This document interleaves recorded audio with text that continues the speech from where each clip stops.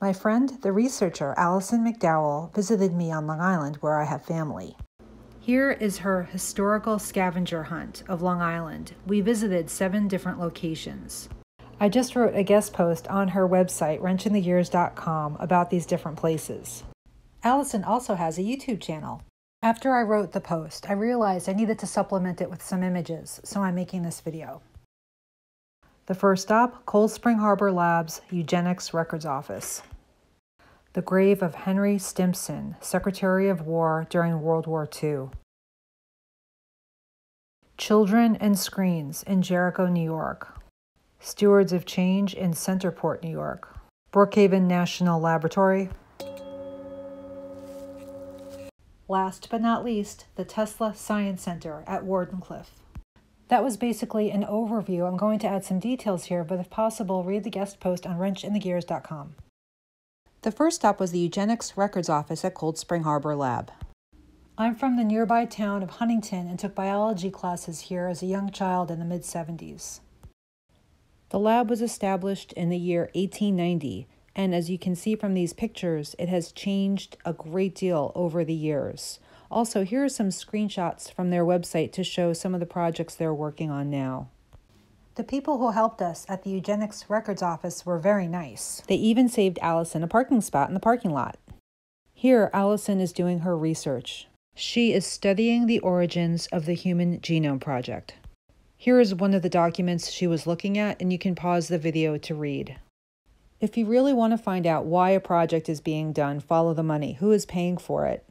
Why is the U.S. Department of Energy financing the Human Genome Project?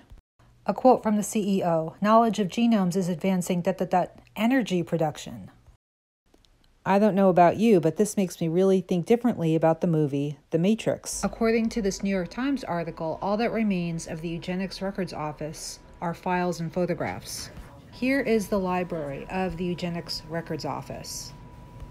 According to the article, the lab turned its genetic focus to breeding better plants and animals.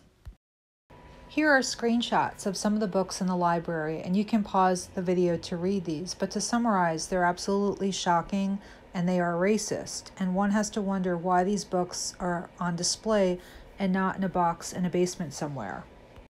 Did the eugenics program end, or did it morph into the Human Genome Project?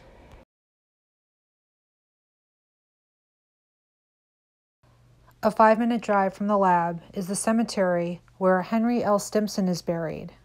He is the official who made the decision to bomb Hiroshima and Nagasaki, resulting in the deaths of over 200,000 Japanese civilians. I grew up in a house directly across the street from a school named after him. Stimson, who died in 1950, was a longtime resident of Huntington, which is my hometown. The Huntington Historical Society prominently displays the portraits of Stimson and his wife. Lawyer, soldier, statesman, member of the Sons of the American Revolution. What was he responsible for? Dropping the bomb on Japan in World War II. And then the aftermath of that was the destruction of life and radiation, about the changes to the human biology through radiation and the nuclear stuff, leading to the Human Genome Project. The ones who survived, they did scientific studies. But not to ameliorate their pain, but just to study what happened to them. In these places, I come to tell the stories and set an intention for healing. And I place hearts places, and they're with natural materials that I find or some that people send to me, and sort of an intention for making these past harms right, you know, for addressing these. So, and I have, so these are acorns that a friend sent from Central Park, actually, I think, and then there are, in them I have little holly berries that we gathered up today from Cold Spring Harbor Lab, and there's oak leaves also from Central Park, and then some sage. I can't remember, somebody had sent me the sage. And then I have a little felt heart that I brought. Some mussel shells from the Schuylkill. The ginkgo leaves are from Central Park. And then I have some tea that a friend in the Netherlands said that it was sent from China, a Qigong practitioner. Oh, wow. And so I'm gonna include a little bit of the tea. And then I have some wild rice from the Ojibwe people that a friend sent me. You know, again, putting good energies into the system that, like, we're making sort of a statement around natural life. I have a braid of sweetgrass that someone sent to me. I have some creosote that friends gave me from Tucson, and then Jason got me a replacement because I lost my bird eye piece of wood up on the Alta Ski Resort. So this is my replacement, and then I brought this horseshoe crab, which is this amazing specimen. But again, they do use horseshoe crabs for all sorts of experiments, and so weirdly, we had pulled over to set an intention at Cold Spring Harbor, and there was this strange bell tower, and I go over, I'm like, I need to get a picture of that bell tower. And on the plaza next to the bell tower were like half a dozen of these. It's just the skeleton of the crab. The crab is, but just sitting out. And I'm like, okay, so you need to come with me. So anyway, so he's gonna keep, and it's ancient, like ancient life, both the ginkgo and the horseshoe crab, the ancient vitality of the natural world. So in Buddhism, the horseshoe crab is considered the reincarnation of the honorary samurai warrior lost in battle. The horseshoe crab enshrines the human soul for the Japanese people. I don't know that I can ever get this right, but trying to do a little bit of sage. Okay, here we are. So, singing bowl sent to me by a friend. Clear the energy. So, in terms of setting an intention for healing here, for the attempted erasure of natural life on this planet through the use of nuclear technologies and domination, that we're in this beautiful natural place. We're surrounded by rhododendron and moss, and it's so green, and it's been a rainy day. But it's very vital and alive and vibrant. Yes. And so we're here to say this can't be erased. It can't be erased. But we're here to stand on the right side, I think, of this sacred engagement. And that's very important.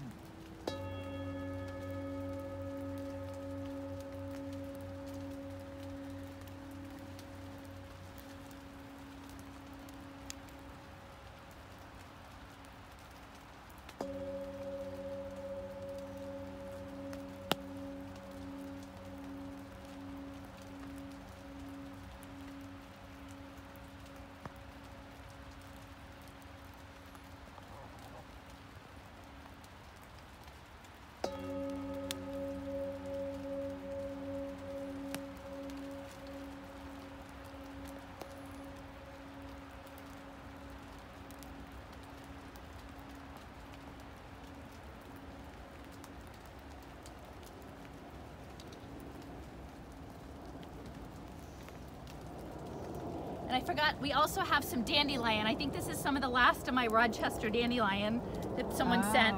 And it's important because Rochester is a center for photonics and the optical computing. And I think tomorrow we're going to try to, I'm sure we can't get close to it, but at least near the sign in the public space of the Functional Nanomaterials Center at Brookhaven. And that sort of this connection between nanotechnology, photonics, nuclear technologies, it's all part of the story. So the history isn't actually past, it's just reverberating through. So we're trying to sort of cleanse the field. Next was Glen Cove, New York, where Acclaim Entertainment was based. The next stop in this rainy day historical scavenger hunt with Alison McDowell, Children and Screens. It's all about the playfulness. Why are we at this location in Jericho, New York, Allison? This is, interestingly, the mailing address for an organization called Children and Screens, which is sort of the lead on justifying good quality educational technologies and why children should learn through digital media, but they'll be the arbiters of it. And I'm very skeptical of that entire premise. The address for this organization is here in this building and in with an accounting firm. Right, so it's not, we're in front of Merrill Lynch. It's not like a normal nonprofit that Right. you would have a regular address, not just an accounting firm. Right. But the accounting firm is in this building, and so so we're setting an intention. Sort of intent that, my contention is that these technologies for education are largely about, they're military technologies, and they're meant to condition children to build the metaverse and live in it and defend it. And the thing is, people are not understanding the nature of psychological programming that goes into all of these things. And, some might call it a civilizing force. But to me, I feel like it's very much a containment force, and to actually sap the imaginations of children. So in fact, one of the heads of NVIDIA building their Omniverse, they said, children have imaginary worlds, and they want to link that to AI and have them build their imaginary worlds in the metaverse for NVIDIA. And every child has a virtual world, or numbers of them, trapped in their mind into a real virtual world in the metaverse. The key to that is it has to be AI. So that's a little concerning. And essentially the goal of schools is to train the children to live in this new reality. And for the most part, the teachers and the parents don't understand what the new reality is. So I'm here to just say, like, hey, I have some questions, and dress is in this building. We're doing it here in front of the Bull, the Merrill Lynch, because there's going to be betting on life outcomes and compliance, and it's all tied in with global markets like legalized gambling. And I've often thought that this is sort of dealing with the labyrinth, dealing with the Minotaur, and the Wall Street Bull is like the Minotaur. So this is probably a pretty useful metaphor to stand. I see you, Bull, and we're gonna be playful with our natural materials and say that there are some other options. And look over, I'm gonna put this beautiful spiral. Oh, pretty. Here too. And these shells are from my friend Eve. We sent them from Florida, from Satellite Beach. Oh. And again, these satellite technologies are all sort of part of this. So.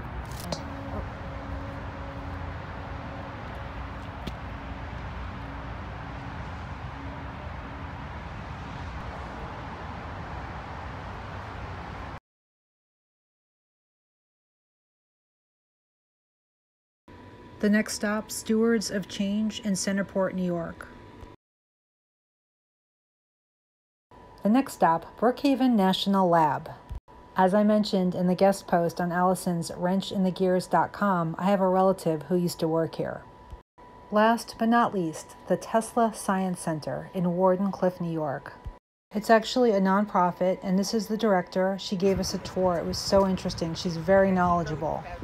They hosted a fundraiser, and people could purchase a brick, and look what someone wrote. This is the building where his actual lab was, and they're trying to raise money to renovate it.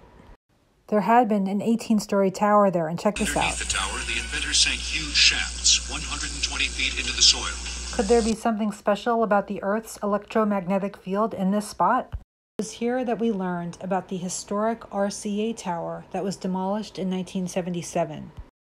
As many older Long Island residents are aware, Shoreham, the nuclear power plant that never opened, is also close by.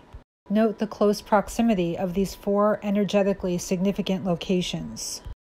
Question: could this location be significant in terms of the Earth's electromagnetic field? Another question is, why are the rates of cancer, particularly women's breast cancer, so high on Long Island? According to this website, the environmental factors are smoking and grilled foods. On an unrelated note, Brookhaven and NASA are collaborating to protect astronauts from cosmic radiation. Speaking of radiation, Alison mentioned at Stimson's grave that the real reason they dropped the bombs on Japan was to study the impact of radiation on human beings. Despite the well-established health effects of radiation, there's a movement to try to convince people that radiation is beneficial. Are people being psychologically conditioned to think that radiation will make them some kind of superhero like Captain America? The small, underdeveloped Steve Rogers was exposed to radiation and became a super soldier. Speaking of experiments, some of the books in the library at Cold Spring Harbor were about the groundwater of Long Island. Given the geology of Long Island and its isolated nature, well, it just makes you wonder. I want to thank Alison for demonstrating how to set intentions for healing in defense of natural life. for sending meaningful vibrations out into the world, for exposing systemic harms, and activism in defense of future generations.